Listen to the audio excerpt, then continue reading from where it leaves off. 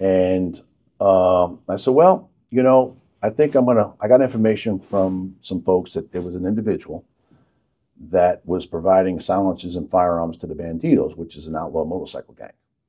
And I set up I knew this individual had firearms. And as it turns out, he had 3 burglary convictions in his past.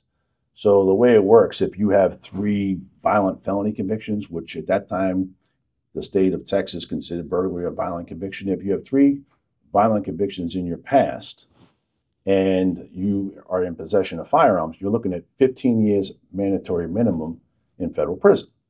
So I knew that this individual was a good target to to basically run some paper on him, run a search warrant on his house. And I had information he had firearms in his house, so we ran a search warrant on his house. And as it turns out, we pulled, I think, 3 pistols out of it.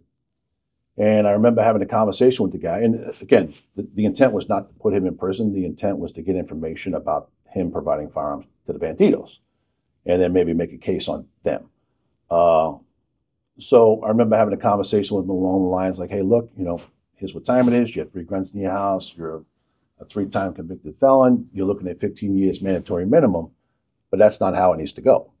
And he said, okay, I'm listening. So I said, hey, I understand that you might be associated with Jeff Pike, who was the president of the Bandidos at the time, and you might be providing firearms and other things to this group to make them, a little bit more violent.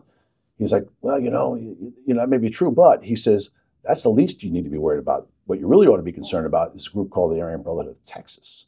And oh, by the way, there's a general in the Aryan Brotherhood of Texas who lives in Tomball. As it turns out, I lived in Tomball. I said, well, okay, yeah, maybe I should start taking a look at these guys.